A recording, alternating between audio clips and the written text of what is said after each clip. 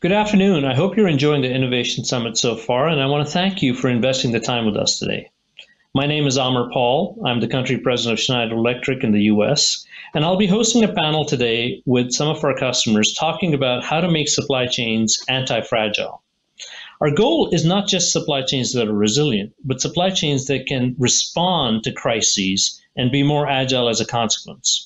That's what we mean by anti-fragility, and you heard some of that in Annette's talk earlier today.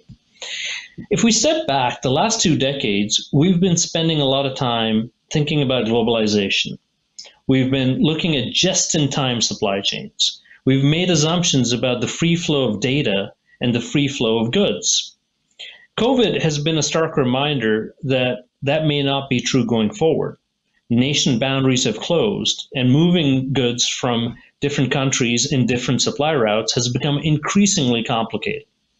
But even before COVID, we were seeing the emergence of a multipolar world, where data security, data access, where raw material access were all questions that were taking us and having us question our assumptions about a flat world. 69% of manufacturers are now taking those inputs accelerated by COVID and rethinking their supply chain footprints.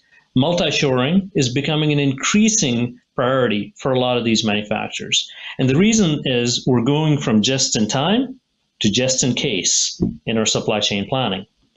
The drivers of this are multi-tenant. We've talked a little bit about cybersecurity and the compliance needs. Those will only increase as we connect more of our infrastructure. Source of origin and traceability is super important. You'll hear from an executive in the commodities market as well as someone in the food supply chain. In both those cases, whether it's rare earth metals or knowing where your food was grown, whether it was organic or inorganic, if the farmers were paid fairly, all those things are things supply chains have to be accountable to their customers for. Social issues like labor costs, transport costs, the carbon footprint of how we have to transport goods, all are drivers and variables that go into this multivariable problem. So this notion of multi-shoring is about solving just one issue. It's taking all these complex factors at their intersection and rethinking supply chains.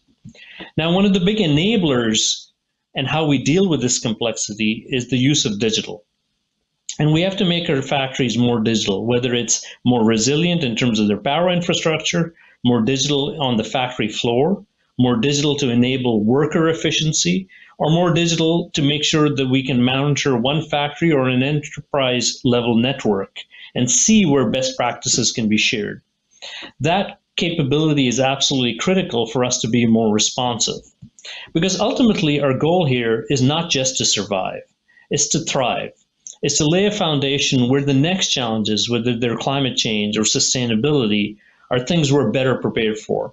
We don't know exactly how this crisis will end or what the next one will be, but we do know that digital transformation is going to help us prepare to be more agile. At this point, I'd like to introduce our panel, and it's a privilege to have a collection of global experts who've lived and operated all over the world, managing some of the most complex supply chains in the world. First is Ken Engel, who's the Senior Vice President of Supply Chain from North America. Ken has been with Schneider Electric for over 27 years, working both in the North American market and in China. And he's been an integral part of us navigating this current crisis. So Ken, thank you for joining us. Next, we have Paramita Das. Paramita has been in the commodities market her whole career, starting with BP and for the last several years with Rio Tinto. She has served as the Chief Transformation Officer of the Atlantic region in the aluminum segment, and also served as Chief of Staff to the CEO of Rio Tinto. Paramita, thank you for joining us. And finally, we have Stephen Hoinka. Stephen has been with PepsiCo for over 30 years in different supply chain planning, and digital transformation roles. Recently, Stephen took over as the head of strategy and digital transformation for their Latin American market. Welcome, Stephen. All right. Well, look, Ken, I'm going to start with you because, we're going to warm up. So we'll start with Schneider people. One of the things that we are really excited about, and I'm incredibly proud of, I know you are and our global team is that Lexington, Kentucky, a 62-year-old factory, has just been recognized as a World Economic Forum Lighthouse Factory for the digital transformation we've driven there. It's a great story. It serves the market in incredibly dramatic ways, and has really helped us during this crisis as well. Tell us a little bit about the journey at Lexington, where we started from and what we've achieved. Well, thank you, Aamir. We're very pleased with the Lexington Smart Factory recognition, and it's extra special to me because 15 years ago, I was actually the plant manager of the Lexington factory. So, to see the transformation and the success of implementing the EcoStruxure platform there into a brownfield facility, and for it to be evolved and recognized by the World Economic Forum as an advanced smart factory is really amazing. I'm so proud of the Lexington team and the smart factory regional leadership team as well. Making a factory smart is more than just implementing one technology into the operations. It requires efficient integration into many interoperable technologies, which is why the open IoT platform of the EcoStruxure platform is key to the smart factory success. Effective change management is also very important, and developing a culture of digitization is key to evolving the smart factory transformation. Things that have worked for us are such as peer-to-peer learning, employee pilot phases that we've done, and cross-site collaboration between the facilities to ensure rapid adoption and appreciation of the new technologies to make workers' jobs safer and more productive. The Schneider EcoStruxure platform does provide our customers with an open and, as I mentioned, interoperable platform to evolve any factory into a smart factory at their desired pace and effectiveness that is desired. We continue to take the same approach that we started many years ago. We refer to it as think big, act small, and scale fast. Thinking big, ours is a strategic platform. It's a global platform that ensures global standardization and best practice sharing, and a platform for continued innovation with a network of smart factory experts that are connected globally around the world. And then acting small, it needs to be localized according to each factory situation, considering the specific customer situation and business needs and alignment with the targeted financial budgets as well. There's 3 levels of smart factories in Schneider Electric. There's standard, step up, and advanced. The standard is simply connected products to start off with in an introductory phase. Step up is meaning a factory that has exhibited lean digital capability. And then finally, advanced is a factory with a high level of platforming and data analytics that is being used. And the third point, scaling fast, refers to how we execute. Acting small across a global footprint enables testing and piloting of new innovations quickly. New solutions are first validated and governed by a global steering committee that is regionally evaluated for deployment in the final stages. Many of these digital tools only require a small investment because they rely and leverage manufacturing systems that are already in place, such as human-machine interfaces. So in summary, Aamir, that's how we did it in Lexington, and that's the same approach that we use for all of our factories, regardless of whether it's a brownfield or a greenfield factory. Hope that was helpful. That's great, and I love the pragmatism of that journey. One of the great serendipities about this panel is that Steve and his team at PepsiCo, about 30 strong, were actually all set to go visit Monterey, which is another one of our advanced factories. And that happened right around the beginning of the COVID pandemic in North America. And so everyone pivoted. And Steve, if I understand it correctly, your whole team and yourself actually visited Lexington, but in a virtual fashion. Tell us a little bit about that visit and what your takeaways were. Oh, thank you. Yes, it was great. We were originally as a team of about 30 of the operational leadership for Latam, PepsiCo Latam. We were originally scheduled to tour the Monterey facility in Mexico, and that was in April. Originally, that was the schedule. And of course, we were unable to make that happen because of the COVID situation. But I think it actually worked out better to do the virtual tour in Lexington. And there was really a couple significant, I don't know, first impressions or immediate takeaways from the tour in Lexington. One, it's a journey. And I think we saw that, and Ken talked to it a little bit in what he was talking about, that there's this pilot process, there's a learn process to figure out exactly which technologies and integration of information that's going to make the most sense and deliver the biggest benefit for the most value, or with the best value. So that was, I think it was good for the LATAM leadership to see that it had been a journey even for Lexington, and being a brownfield site, I think it was also significant, right? So a lot of people think about, when you're talking about digitalization or smart factories, that you're building new, and that's not typically the case. I would think probably more often than not, it is retrofitting brownfield sites. Those sites have been around for a while in most cases. They're strategic to the business. That's why they're there originally. So it makes a lot of sense to focus efforts on taking those strategic sites and updating them and making them smart and digitizing those processes to even drive more efficiency and business value with the brownfield. So those two things I think were substantial in the original first impression and as we went through the tour. I mean, there was a couple other things, obviously. And I think as I was mentioning, the fact that the tour was pulled off virtually was great. I think that actually even emphasized the nature of the digital journey and that transformation that we're all on in terms of becoming much more virtual and effective, controlling virtually or autonomously. So the fact that we were able to effectively basically conduct a complete tour, right? We went through an entire tour of the facility virtually, I think it was even more impactful than to do it on site. So those were really the key significant takeaways. And from that, there's clearly some actions that we took away, right? The intent was to understand exactly what capabilities were out there, what Schneider has done, kind of what their journey had been and so forth. But the ability to really sense the operation and provide visibility and more of an alert type approach to the entire manufacturing process is obviously where we all are trying to get to. And to see that in action in the Lexington facility was absolutely phenomenal. Thank you for investing the time. I know we have a long partnership and a great relationship with PepsiCo, and we appreciate that investment. But I've been joking with Ken that his team are probably our best salespeople, because ultimately customers want to talk to practitioners. They want to talk to other people who've walked a mile in their shoes and dealt with the same problems. So we appreciate the team in Lexington and everything they do to tell that story to our customers. Now, you've recently taken on a new role.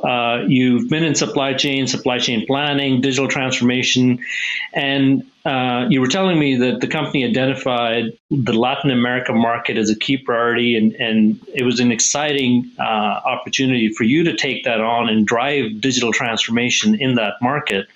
So as someone coming in with that new responsibility for a big part of the growing population of the world, really, give us what's on your to-do list. I know earlier in the call, you actually had to move your stack of things so we could get a clear picture. So I know it's a big stack. I saw that for sure. But tell us about the plan as you begin the digitization journey for Latin America. Well, great question. I think like PepsiCo, most sites or most companies are in a very similar situation. It's really about, and depending on where you are in your journey, you've either experienced this or you're about to experience it. But some of the initial steps, there's several foundational elements that obviously need to be in place in order to even ingest information. That and the capturing of information is obviously very important. It all comes down to where you're putting sensors, how you're sensing the operation, specifically in manufacturing, of what's happening within the process, capturing that information and putting in a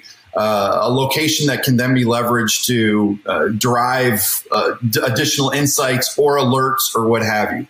We're very much in the process of doing so. And our strategy is broader than just manufacturing. It spans the entire value chain, but we're approaching it very similarly. It's about the capturing of information and the sharing of information across the value chain where it makes sense and can derive value. And that's really what we've been focused on. That's where my team is focused on currently in terms of developing those capabilities to capture that information across the value chain, specifically in manufacturing. MES systems obviously are a big part of capturing that information and understanding what's happening across the entire process to be able to leverage that information then across the gamut within manufacturing, whether it's driving efficiency or reducing climate impact in terms of water uses, electricity, et cetera. So across the gamut. And that's really where we're focused on currently in Latin America.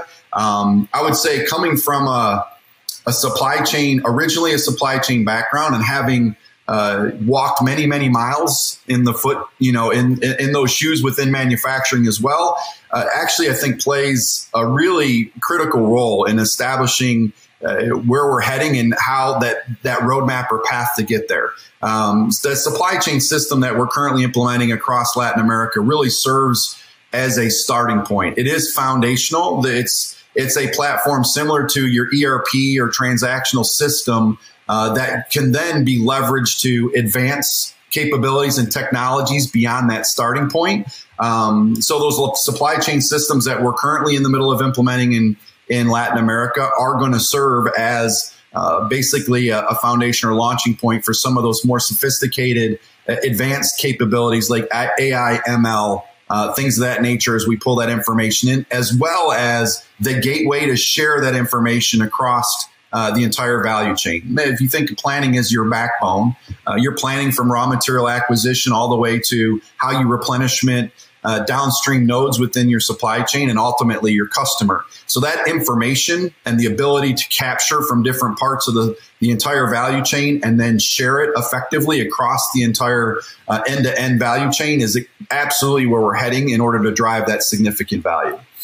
I really appreciate the way you described it as an atomic sensing unit with a part of a process, then a plant, and then an entire enterprise or enterprise-wide process, and how you scale up and down. And digital transformation really affects every stage of that. It makes a lot of sense.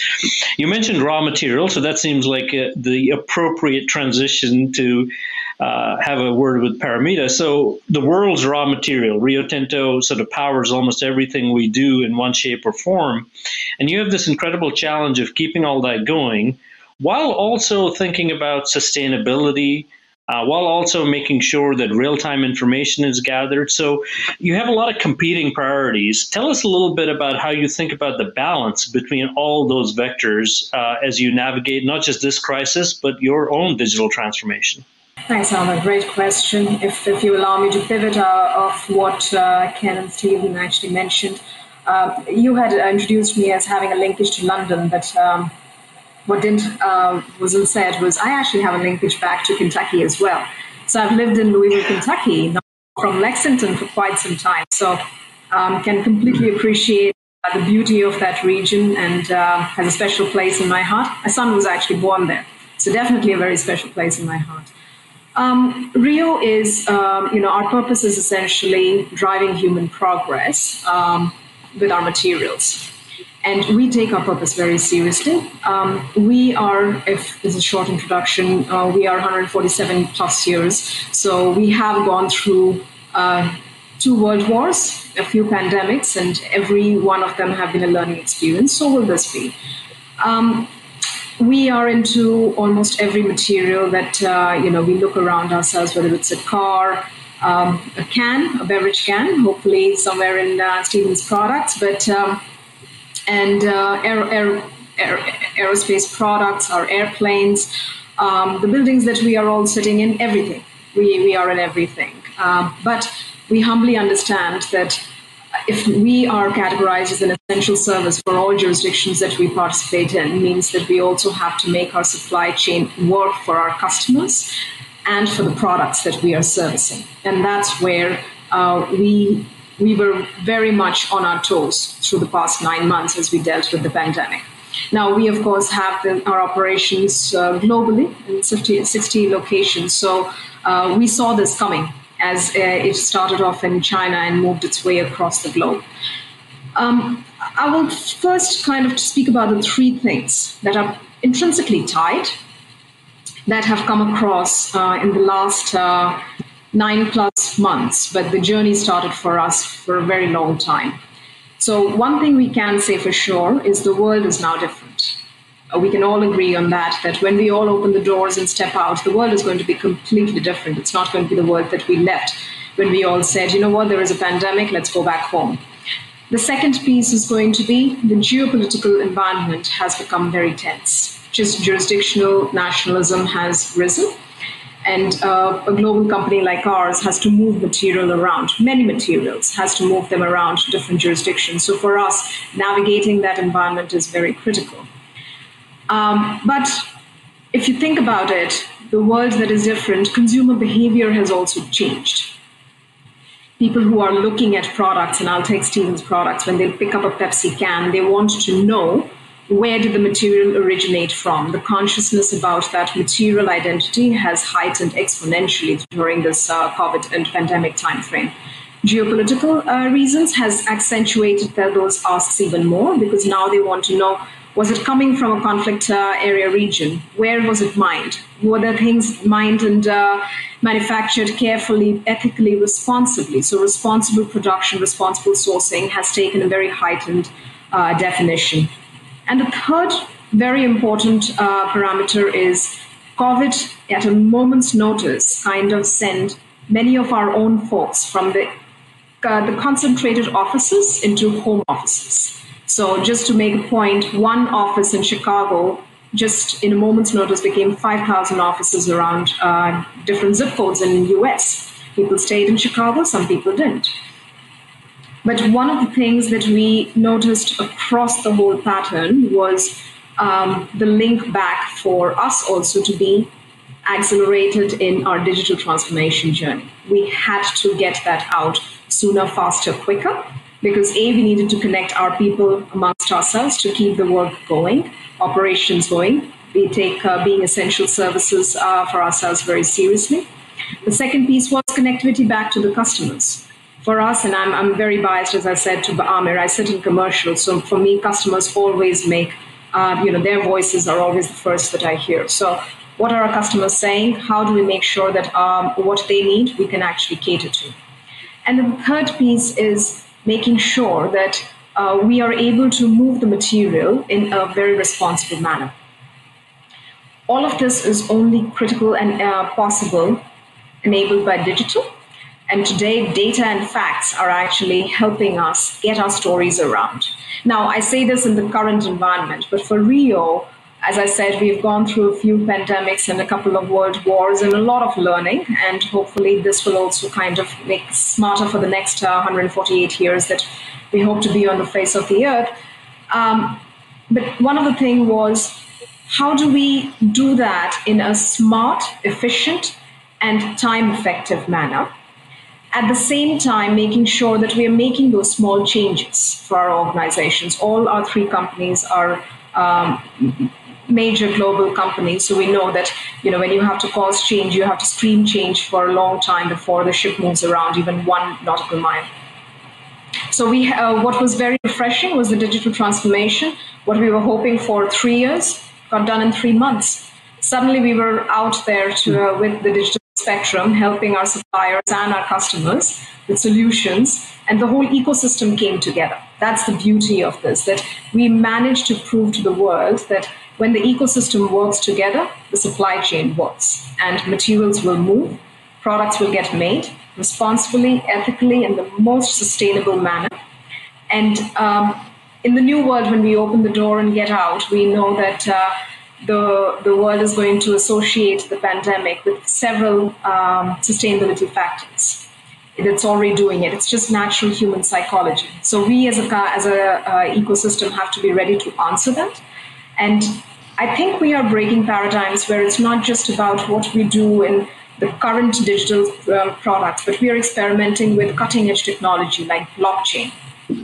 And AI. We've been with AI for a very long time, especially when you're going to the center of the earth or mining in a space which literally looks like Mars. You get to use technology, and we're realizing that those technologies now helping us address solutions for sustainability and address the needs for our customers and their consumers. So we look at the supply chain through customers like Stephen, like PepsiCo, and they look at the consumers, but we need to hear them so that we can be better prepared in answering their solutions or their asks for sustainability, supply chain, essential services, and us as a company and as a global citizen. Aamir, back to you. I love that. I mean, there's so many themes you picked up on. The best time to prepare for a crisis is before you find yourself in one. So the fact that you'd been investing in this digital backbone allowed you to accelerate.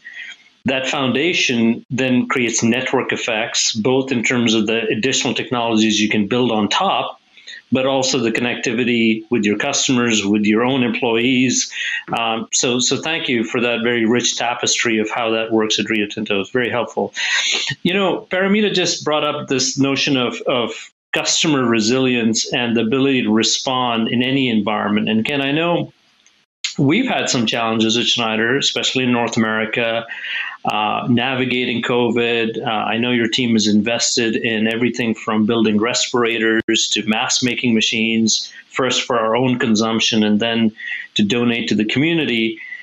We have a very global supply chain with input streams from India, Philippines, China, to name a few. So tell us a little bit about how you and the team in the Schneider supply chain in North America have navigated this crisis and how digital has enabled you to keep servicing our customers. Absolutely, Aamir. And, I'm going to start off with what is our number one priority here in Schneider Electric, and that's the safety of our people. As such, we strictly limit the non-essential visitors into our factories and distribution centers. And this includes internal and external visitors. Our safety protocols remain fully enforced until further notice to keep our people safe and our supply chain active. Regarding the changes, Aamir, to our supply chain strategy, it's really that there's so many changes to make our supply chain more robust in this new world that we live in today. We're changing from just-in-time supply chain to a just-in-case supply chain. COVID has lowered the water level to expose the supply chain vulnerabilities across the globe. In general, our supply chain, was set up to JIT principles, and we're now taking it to a different level to make it more robust and flexible and agile and resilient. For our long, complex supply chains, one of the more interesting things that we're doing, we're now working side by side with one of the top academic supply chain intellects of the world. We're now meeting weekly with Dr. Levy, who is in charge of the MIT Supply Chain Analytics. He and his team of PhD students have agreed to work with us on a project basis to reset how we manage our most difficult and complex and longest supply chains. We've already made some changes based on our learnings and studies with Dr. Levy and his team. One of the actions that we've already taken is to increase the number of material references in the inventory of over 5,000 different references of material in the supply chain and added over $30 million of pipeline inventory to support our customers. Now, there's many more actions that we're going to take other than just adding buffer inventory.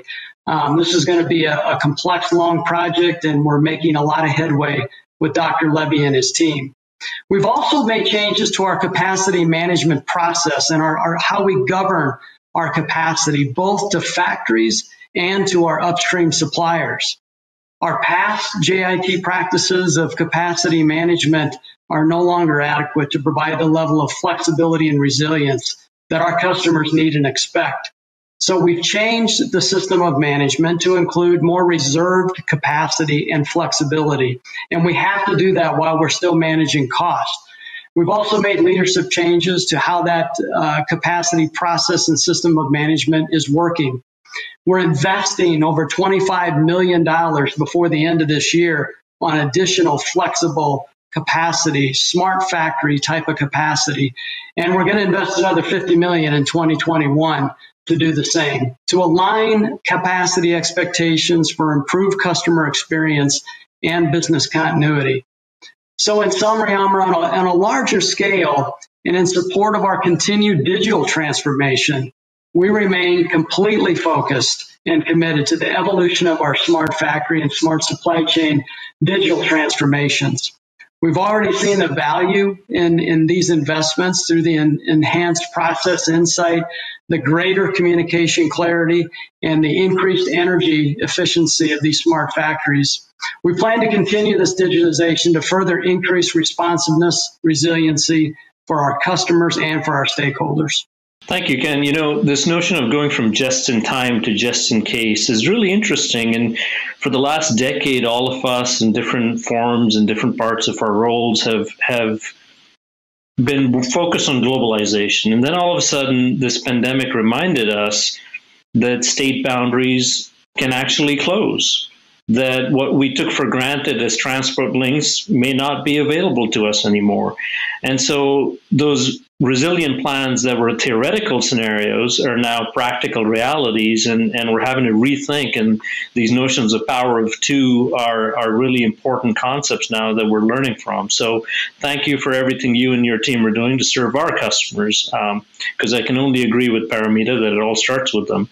Which actually brings me back to you, Paramita. You sit in a really enviable position in that you look at the global aluminum market very closely for one of the largest producers. And so you have a really interesting platform to see how manufacturing might be shifting and how companies globally are reacting to this changed landscape that Ken was describing.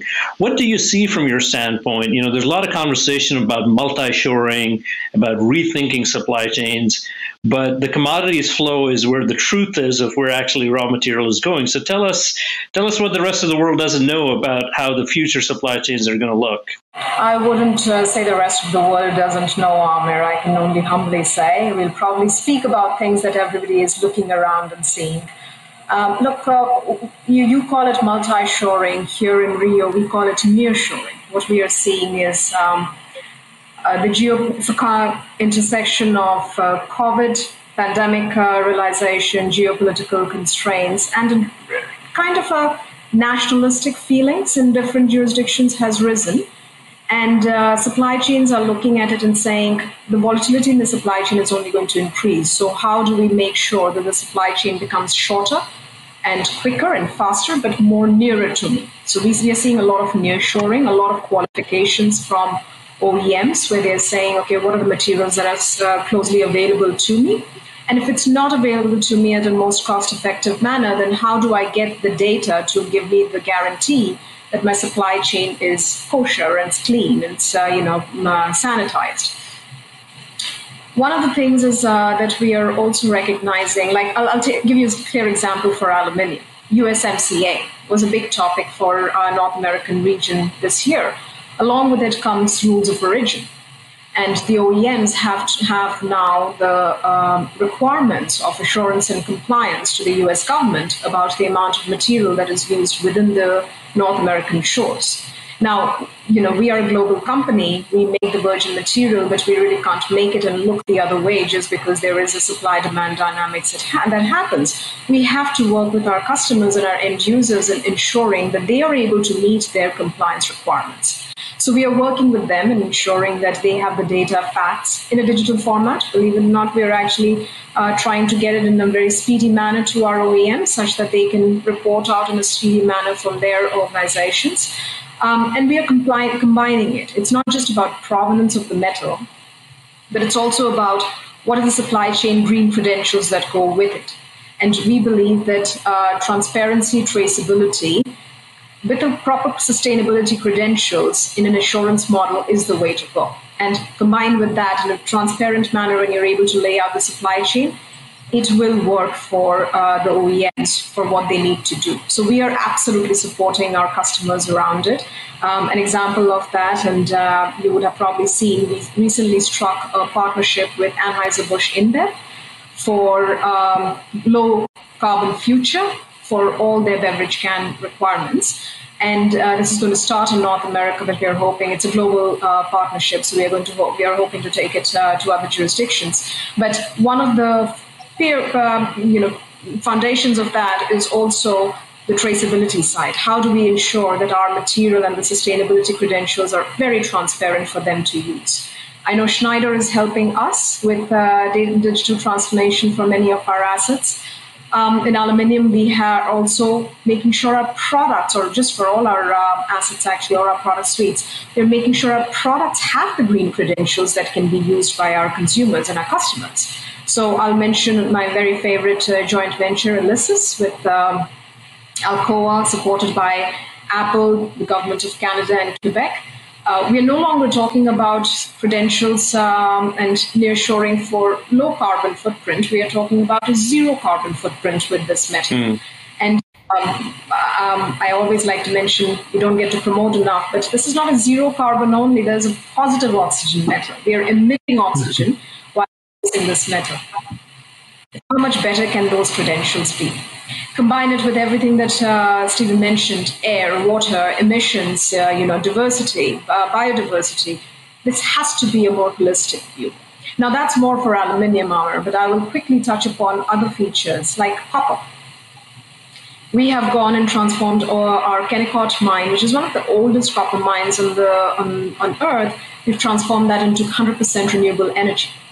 We are very, very proud of the work that has been done by our operations at Kennecott, and I know Schneider is working with us over there as well.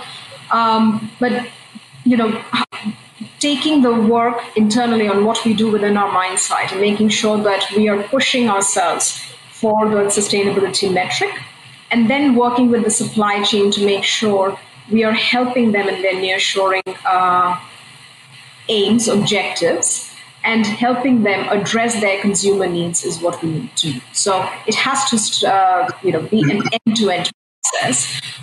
But do we see a future where OEMs will probably require us to trace the supply chain and make sure that we are giving them the supply chain which is pandemic-proof, digital-proof? Absolutely. And I'll end very quickly with one of the examples that come to my mind.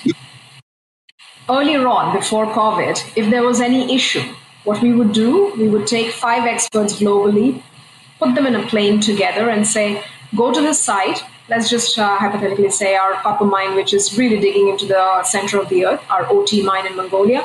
Go to Mongolia and fix the problem. But guess what? With the pandemic, we learned we can't put 5 people together, not safe. We can't put them on a plane, not safe. And oh, by the way, we can't fly them to Mongolia because we don't know if we can fly them back. So digital really helped us actually solve that. And thank God for all the investment Rio made in digital historically, because now the 5 experts could be in different parts of the world, but still fix the problem. Because now jurisdictional issues have taken a different meaning with pandemic as well. So a lot more on this chapter, Aamir, as we see, a lot more to come.